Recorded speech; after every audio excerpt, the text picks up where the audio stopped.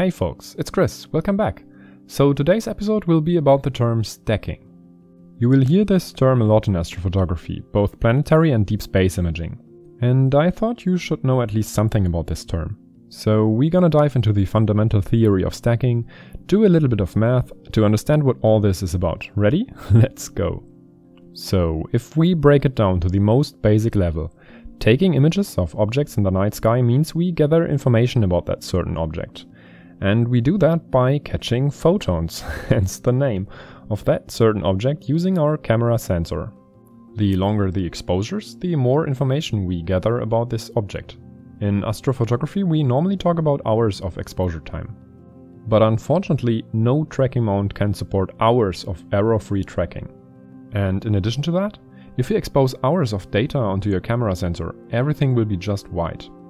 That's the case because each pixel can only hold a certain amount of data before calling this white. With 8-bit images, that's 256 data points in each of the RGB channels, and then that's white. And adding 10 additional data points won't change anything because there's no whiter than white. So whatever. And because of this problem, instead of taking 1 hour long exposure, we take only, say, exposures of a few minutes. Those single so-called light frames suffer from two main problems. A, they obviously can't contain as much data as the long exposures would have, no kidding. And B, the image will be quite noisy, and both problems are naturally heavily related. So what's the deal? Why is a short exposure noisy and a long exposure is not? When taking images of objects within the night sky, we struggle for every bit of information. There's a great book by Steve Richards, Making Every Photon Count. And that's exactly it. So while waiting for incoming photons, we are effectively rolling the dice. We can predict how many photons from a certain object will hit the sensor during a given period of time within a given interval of certainty. We call those incoming photons from the target signal. And we can predict that there will be hopefully far less photons coming from the glow of the surrounding city sky. But we can't predict where the next photon will hit. That's totally random. So we are rolling the dice and therefore submitted ourselves to the law of large numbers. And here we need to do some basic statistics. I'm sorry guys. This is a Python program I wrote that throws the dice for us. Imagine each of the numbers representing a pixel on the camera sensor. Now if you start the game and wait, say, 20 rounds? After those rounds there's no certain pattern. The distribution seems to be random. Is pixel 5 a signal stronger than the others, or are 4 and 6 extra dark background pixels? This uneven distribution of the short exposures is what we later call noise. But if you continue the game and wait for, now we have a few thousand throws, then the more throws you get, the more, say, the true character of the distribution will unveil itself. And so this is the representation of a long exposure, and this pattern is nearly evenly spread over all the background pixels, but indicates a significant signal within the pixel 1. And for sure, there's our target. In this final distribution, the solitary pixels are no longer all over the place, but follow more or less sort of the true nature of what they represent. And thereby we get a smooth image from the long exposure comparing to the noisy image from the short first exposure. And so that's the law of large numbers, and we have to obey this law in astroimaging all the time. Taking an image of a target in the night sky means unveiling the true distribution of it. And to do that, many dice need to be thrown. In other words, we need a long exposure time, otherwise the result will be unevenly spread over our pixels and the image is noisy. Phew, so, hey, we wanted to talk about stacking, didn't we? So let's get back to it. Let's see some action. Okay, Stace from Astro did a fantastic video about stacking. She used a hand-drawn grid to illustrate a camera sensor. I really liked the video and the idea and stuck to it. Definitely check out her video. I took the idea one step further and wrote a Python script to generate a totally fictional 9x9 pixel camera sensor with simulated photons hitting in totally arbitrary time intervals. The underlying distribution represents something like a donut shape, maybe a planetary nebula, I don't know. It was quite a fun. As mentioned, we can't take hours of exposure time with just one single frame. That's just not possible. but we do need the information of those hours. So what we can do is take multiple short exposures and simply add all the data, add all the information together, simple as that. And in the most basic form, this is stacking. By adding all those images together, we simply enlarge the numbers we threw the dice, double it, triple it, etc, etc. And thereby we smooth the distribution of the image. When doing basic stacking, we do one more thing. You see here that we add everything up and then we divide the whole set by the numbers of light frames we take. We do so in order to keep the brightness level constant, otherwise the image would get brighter and brighter with every image that is added to the stack. It's a little trick, but it doesn't change any math behind it. The throwing the dice program did it too. See, the length of the bars in this diagram never exceeded the fixed height. The program factored them down, but the distribution got evenly spread either way. To make the point again, to even out the image, in other words to smooth it, we need to add additional information. So that's the plus that gains us access to the law of large numbers. And a noise-free image. The division by n only keeps the brightness level constant, nothing else. Now let's see some stacking in simulated action. Here we have two single images from the simulated sensor. The numbers here are totally arbitrary. Let's just pretend that the sum of the incoming photons gave this little pixel here a value of 1.31. The same pixel on the second light frame has a value of 1.1. So 1.31 plus 1.1 equals 2.41. And to average means we divide 2.41 by 2. And that equals 1.205. So the value of the pixel after stacking the first two images is 1.205, somewhere between the first and the second sub. But the magic is not done with two images. Though this first stacked image does look a lot cleaner than the first two subs, that's for sure. Look at this. This is the process going fast through a series of 100 light frames. You see that the stacking process produces a very smooth image in the end, equally smooth as the single, but 100 times longer exposure. And this method of adding the data to smooth the image is still valid, even if the image is so noisy that you can't recognize the signal distribution in one single frame. I mean, look at those very short light frames, they appear to be a messy mess, everything's just all over the place. But beneath all that random noise, there is a slightly higher probability for a photon to hit the pixels representing the imaged object. So all we have to do is add more data, more information, so that over time we get a grip on the underlying distribution. And for sure, there it is. It's still a bit noisy due to the short exposure time. I would have needed 10 times more data to look as smooth as the final image from the last stacking process. Or look at that. This is a chart with the taken ultra short, thus noisy exposures, and this is a chart listing the stacking process. You can see the noise decrease and the signal building up over time. That brings us to the next, and for practical usage, most important subtopic of stacking, the SNR. The SNR is the so-called signal-to-noise ratio. You therefore divide a signal value by the corresponding noise value and get a number. The ratio indicates the higher the SNR, the bigger is the signal value compared to the noise value. And in astrophotography, this always means to bring down the noise. And we are especially concerned about the noise of the dark background, because the bright objects we want to capture are not that noisy. But why is that so? It does trace back itself to the law of large numbers in our initial game of dice. Remember? The more often you throw the dice, the smoother the distribution of the results will be. The first 10 rounds will look like a messy mess, but the longer you throw the dice, the smoother the distribution will be. So that's the reason with brighter objects as well. More photons from the objects means we played the game of dice more often in this area. And so naturally the distribution will be much smoother compared to the dark background area with only a few thrown dice, aka lonely photons arrived yet. Imaging deep sky objects thereby always means to get enough information to reduce the background noise as much as possible. Thereby you raise the SNR and you will be able to stretch the data in your final processing steps much harder, but more on that later. But don't get me wrong, higher SNR also means a smoother signal in the brighter target regions as well. It's not all about the background. Look at that image.